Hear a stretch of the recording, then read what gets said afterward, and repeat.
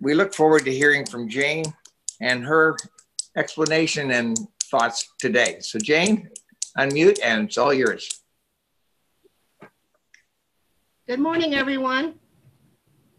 I'm trying to look at both my notes and the Hollywood Square version of church. So I like looking at everybody's faces. There you are, Karen. My favorite thing to do when I preach is to look into the congregation and see everybody. So I'm gonna try to go through and watch you as you watch me. It's bizarre church, but we'll do this anyway. I too have been thinking about what it means to understand the kingdom of heaven. And my thoughts always go back to the symbol of our church.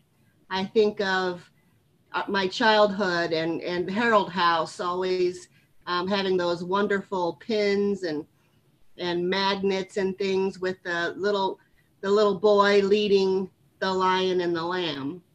So I went to that scripture, Isaiah 11, 1 through 10. And the interesting thing about that scripture is it actually never actually says the lion is lying down with the lamb. Instead, it has images like the wolf lives with the lamb, the lion doesn't eat the calf, the nursing child shall play near the home of the asp, and the little child shall lead them. And what's interesting about all of those images is they are all images of peace. And our church has always promoted peace. And so when I think of the kingdom of heaven, I think of what would it be to make peace, to be a peacemaker and to find peace for myself. And of course, right now, whenever we are watching our TVs or looking at our Facebooks or whatever we're doing to watch the world, it's anything but peaceful. And we seem to always be finding anger and agitation and fear and sorrow in our world. So I believe this is a time more than any other that we need to find peace, that we need to be peacemakers and work for the peaceable kingdom. And so when I'm looking at the scriptures and I'm looking at my own life, I first need to find peace for myself. And so there are 3 assignments I gave to myself, and I would like to give those same assignments to you. The first one I've already talked about is find the symbols in your life that mean peace. So the lion and the lamb and the little boy, find something, either, a statue in your home or just a picture. So many of us have that symbol in our home, or the symbol of Jesus laughing and smiling with the children. That's another symbol for me that I like to look at to find peace. And we need to sit and meditate and live with those symbols a little bit, to actually stop looking at our TVs, stop looking at our Facebook, stop talking to each other, and sit in silence with those symbols to find what they mean to us, what it means for our relationships with each other and with ourselves, and to find peace in that way. So that's assignment number 1, is find a symbol of peace that will help you find peace in your life, and just take a moment to sit with that a little bit. Then the next lesson for myself, and I always start with a lesson for myself and then share it with others, is to find scriptures or words, something that you can read and contemplate on. Scriptures are easy to do that with. So I'll share a few of mine with you. I found Psalm 46:1. God is our refuge and strength, a very present help in trouble. And I always think of that psalm and that song when I read that scripture. Philippians 4:7. And the peace of God, which surpasses all understanding, will guard your hearts and your minds in Christ Jesus. John 14:27. Peace I leave with you, my peace I give to you. Not as the world gives, do I give it to you. Let not your hearts be troubled, neither let them be afraid. And finally, for the lesson from today, Matthew 13, verses 31 through 52, I kind of liked the very last sentence of the scripture. And it says, therefore, every teacher of the law who has become a disciple in the kingdom of heaven is like the owner of a house who brings out of his storeroom new treasures as well as old. As you can tell, that scripture kind of spoke to me on several different levels. And I like that I might be able to be one of those teachers of the law who has become a disciple. I might be one of those owners of a home who can look in my storeroom and bring out new treasures as well as old. And when I think of those treasures, I think of those treasures of peace, those peaceful things in my life to give myself peace, and those things that I'm hoping will give others peace too. The kingdom of heaven, what is it like? Ron has already shared the part of the scripture that is part of our lesson. And the only thing I would like to add to these stories that are so well known to us, these parables, the parable of the mustard seed and the yeast and the treasure in the field, is when I was looking at these scriptures, I noticed that what Jesus was saying to everyone was describing the kingdom of heaven. And a lot of people have put the word faith into what the kingdom of heaven means, that you have to have faith like the mustard seed. Faith is like yeast. But my exercise for myself and what I would like to suggest to you is that we can also put the word peace when we are thinking of the kingdom of heaven. So as I read these scriptures this time, think of a peaceable kingdom. Think of what it means. Sorry, that's my dog. Think of what it means to have peace in our lives and spread peace with these scriptures. So first of all, though it is the smallest of all seeds, the mustard seed, when it grows, it is the largest of garden plants and becomes a tree, so that the birds come and perch in its branches. How that translates so well into the peaceable kingdom. For yeast, Jesus says the kingdom of heaven is like yeast that a woman took and mixed into about 60 pounds of flour. I would say men and women need to do that together until it worked all through the dough. So think about what that would take for yeast to work through 60 pounds of flour, and what also that means for peace in our world if we worked that hard on the dough. And the kingdom of heaven is like treasure hidden in a field. When a man found it, he hid it again, and then in his joy went and sold all that he had and bought that field. Finally, the kingdom of heaven is like a merchant looking for fine pearls. When he found one of great value, he went away and sold everything he had and bought it.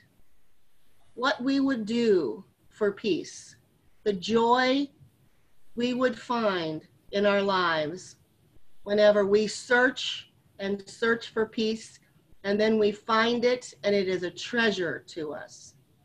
So I really like those scriptures in the context of the theme of peacemaking.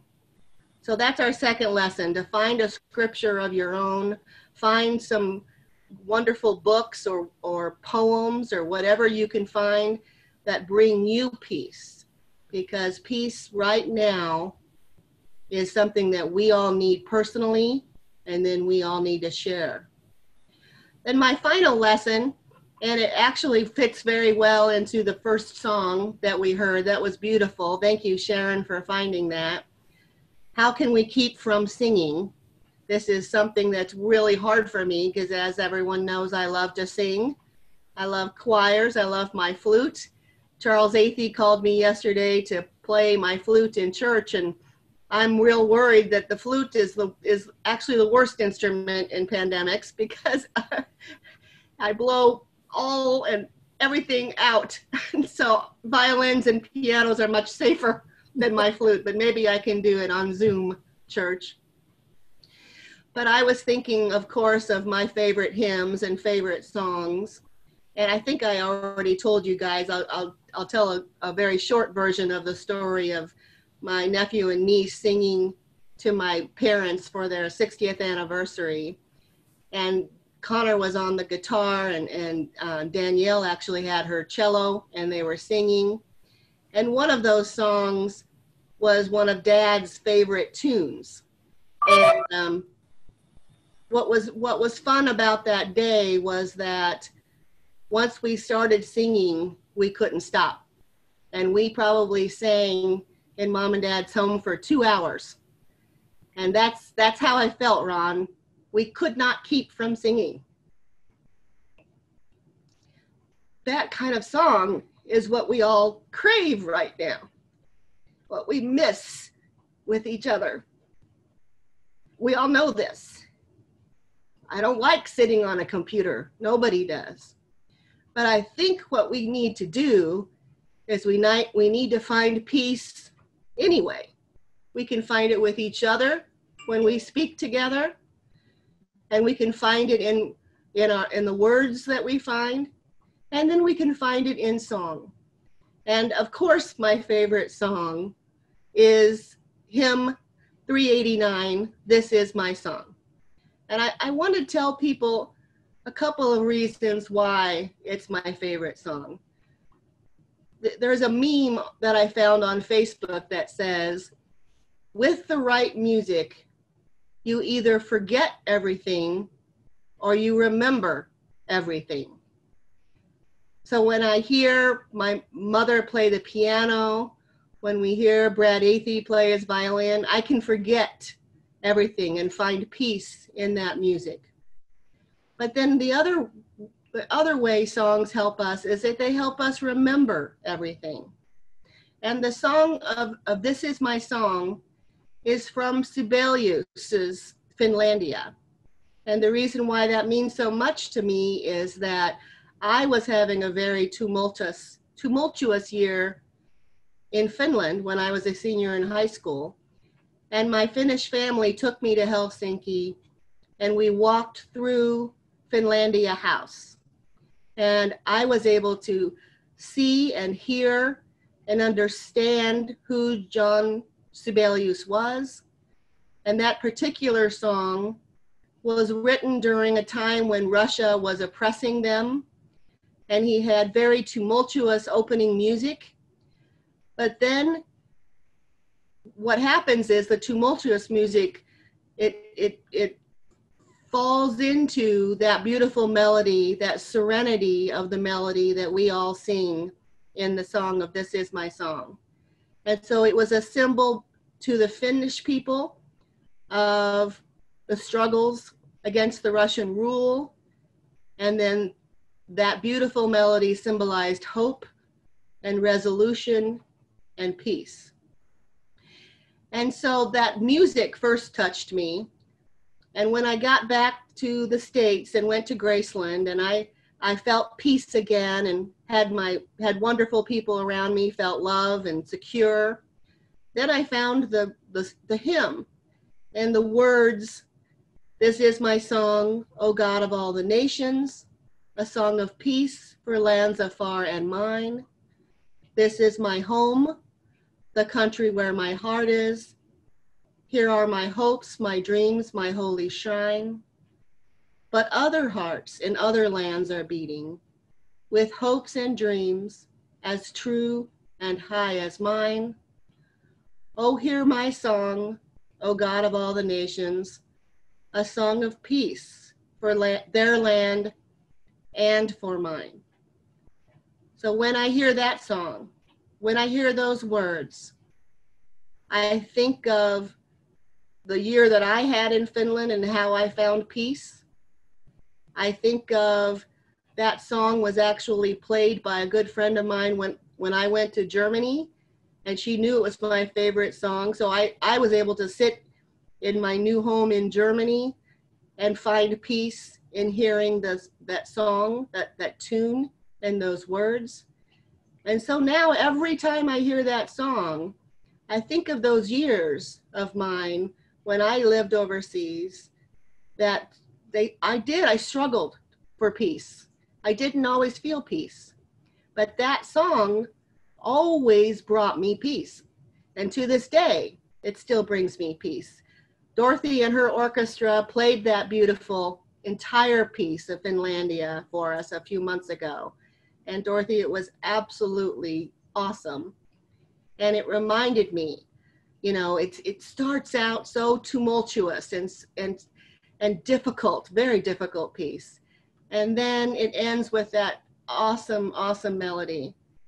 And the reason why I tell this to you today is because we all have songs like this. We all know songs that when we remember them, it transports us to the past, to our, how many high school, 70s for me, songs can we listen to and remember exactly where we were? And that's what music does for us. It brings us peace. It brings us into the memories that bring us peace. So this is what I would like all of us to do this week and every day. What is it going to mean to find peace in your life? Peace is turning off the news, putting down the phone, putting down Facebook, going on a walk, reading the scripture, hearing a song, singing a song, touching those things in your life and those people in your life that bring you peace. So I'd like to just end with the prayer that we've already heard a little bit of. It's the part that Karen has already given to us, but I wanted to share with you again. Lord, there are many in our world, in our country, in our communities, and even in our homes that need the peace that only Christ can bring. We know that your Spirit intercedes with sighs too deep for words. Teach us how to pray for others, search our hearts. Help us in our weakness to be your hands and feet in an aching world. We know that all things work together for good for those who love God. And we pray today for the peace that Christ can give us if we meditate, we sing, and we watch for peace in our own lives. Thank you.